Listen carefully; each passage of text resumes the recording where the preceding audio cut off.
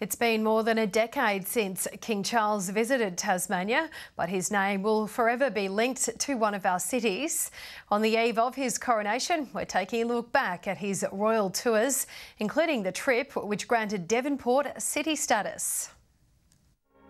After first visiting the Apple Isle beside Queen Elizabeth and Prince Philip some years earlier, then Prince Charles had his first major responsibility here in 1981, rolling into Devonport to proclaim it Tasmania's fourth city and first in the northwest. I shall watch the progress of this city with the greatest of interest. He even had a vision for the newly christened city. For instance, fountains running with wine, or double-decker buses instead of single-decker buses. While Charles lapped up the moment, he shared the spotlight on his next visit 2 years later. Lady Dianna! Lady Dianna, she's got these for me. The public's attention was split as new wife Dianna joined him for the trip.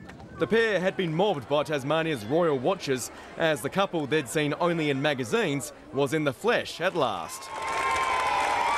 Crowds piled on the flowers and the affection. Next time in 1994, Charles had the spotlight all to himself again, meeting a patient Hobart audience. He said, very smart hat. And they took their hat off to him, meeting those in a southern jobs hub. Before heading west, the papers proclaimed where to see him in Strawn. And the world's media was once again there to capture every moment. Some locals, though, weren't too bothered. He's only a person just like us, so what's the big deal? The engagements began from the airstrip with a poodle. How often do you clip those things? No dog days here though, just hair of the dog at the local pub, before a visit to the Mount Lyell mine and the town attached. Queenstown's main street hardly warranted roping off, no crowd control needed. Where his conservation heart reignited. There will be very few places left in the world, I guarantee this, where you will have such natural advantages. So all I can say is make the most of them, try and keep them. And in 2012, his most recent trip, starting at Richmond. We are Australia.